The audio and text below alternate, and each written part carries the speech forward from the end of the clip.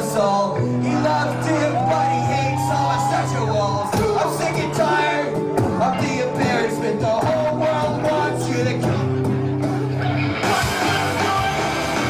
And someone spits in my face, and I'm just getting more and more bummed out. What are you gonna do? Franco, f that f***ing guy who spit in my face.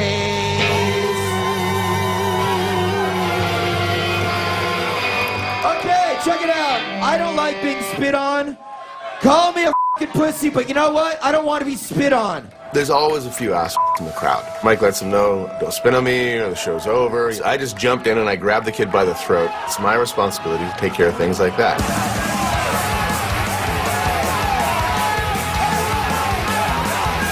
Glenn went out there, he wasn't really thinking that half these people are in the Army.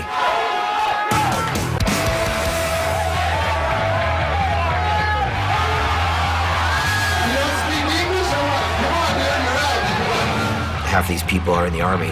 He just got swarmed.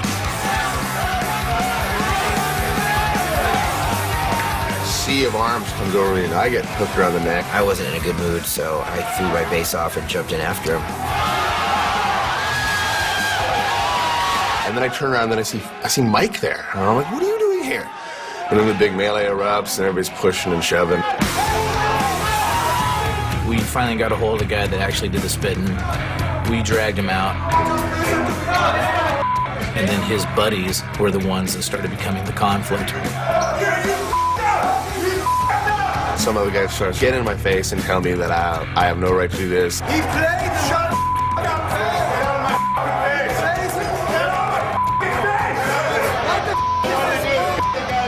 There's no 3 strikes, you're out. Screw up, you're out. That's all there is to it. I f***ing need some vodka. Can I have some f***ing vodka?